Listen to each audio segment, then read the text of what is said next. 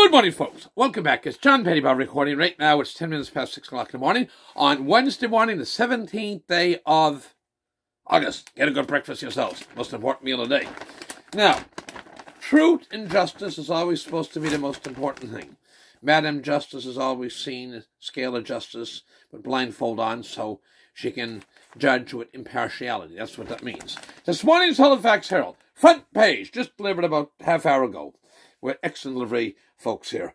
Mass shooting. Senior Mountie contradicts Lucky at hearing. Now, Lucky is this here lady here, who is the Royal Canadian Mounted Police, Brenda Lucky, attends a news conference. Blah, blah, blah. And headline this one back from June 30th, 2022, also from Halifax Herald, Denials of Interference Falling Flat.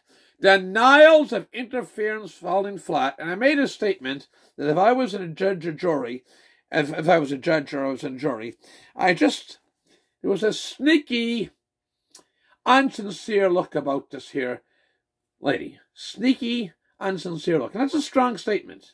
And this here now is a picture that's about 2.5 months old. Anyway, I pointed out my video back several weeks ago. Here again this morning, we have, in today, Wednesday, August 17th, Halifax Herald, mass shooting. Senior Mountie contradicts Lucky at hearing. The RCMP Commissioner on April 20th, 2020, gave 2020 gave priority to, quote, to promise to the Liberal government to disclose information about the weapons used during the Nova Scotia mass murder rampage at the expense of integrity. I repeat, the RCMP Commissioner in April 2020 gave priority, quote, to the promise to the Liberal government to disclose information about the weapons used during the Nova Scotia mass murder rampage at the expense of the integrity of the RCMP investigation, a House of Commons committee heard yesterday, Tuesday, the 16th. And it goes on here on the page A7, again today's Halifax Herald. The gentleman's name is the RCMP Superintendent Darren Campbell. And the man looks, to my opinion, quite credible. He seems straightforward and sincere looking. But let's look at forget his looks. Let's look at what he has to say. Says here, quote, she said, she didn't seem to appreciate or recognize, he said, she didn't seem to appreciate or recognize the importance of maintaining the integrity of the investigation. I'll repeat, de trois, to say in French for the third time. She didn't seem to recognize the importance of maintaining the integrity of the investigation. Campbell, this is the gentleman here, it looks credible, a 32-year RCMP veteran, told the Common Standing Committee on Public Salary and National Security that he explained during the conference call about how the disclosure would compromise the investigation. It's a powerful statement. Quote, it was on the heels of an explanation when I was provided information about this disclosure that it was on the heels of that explanation where I was provided information that this, in brackets, disclosure was very important because this was about legislation that was going to make officers and the public safer, in the quote, Campbell said. So in other words, she wanted to push a politically correct stuff on gun control. That has a place in a society, but not in this instance when the priority should have been for getting to the bottom of the horrific mass murder at Portapique.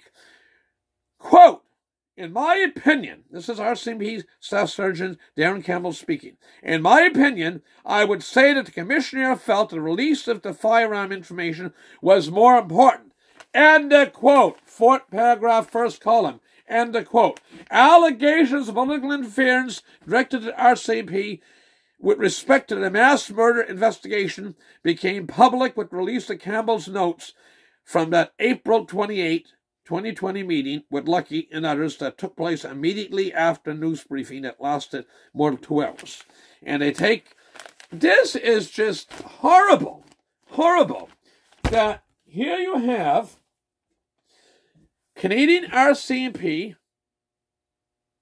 commissioner, that means head cat, head dude she is, basically putting politically correctness for Justin Trudeau, as I refer to often as the curly-headed pot pusher, putting political, and Bill Blair, who's the safety minister, whatever you call him federally, those birds putting the integrity of the investigation behind getting their politically correct BS out. And it's just wrong, folks. With that, I'm going to wrap this up. I encourage people to eat their breakfast. So you take, look at the video, share it far and wide, comment, subscribe, whatever you want to do, that's fine.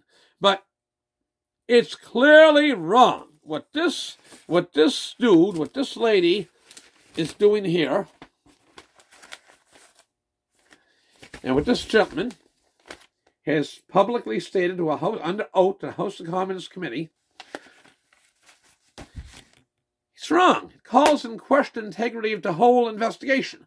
With that, I got to go. Wish you all the best, God bless, and get a good breakfast yourself. Thank you very much. Bye for now.